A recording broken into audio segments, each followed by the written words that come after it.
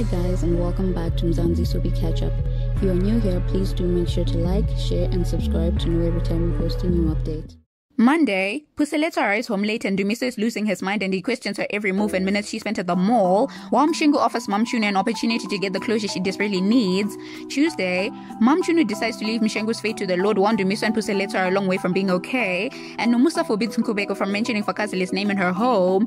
Wednesday, Dumiso's rage and jealousy get the best of him while Toba and Sibusiso reflect on the effects women have had on both Mshengu and Dumiso, sending both men off their rails, and Mom Chunu and Mshengu make up and rekindle their love.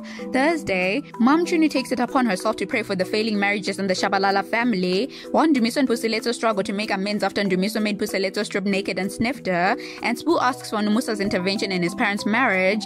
Friday, Donga remains steadfast, refusing to chase after someone he never chased off, while Puseletso finally has reason to believe that God has intervened in her relationship, and Mshengu makes a promise to Mom Chunu knowing full well he has no intention of fulfilling it.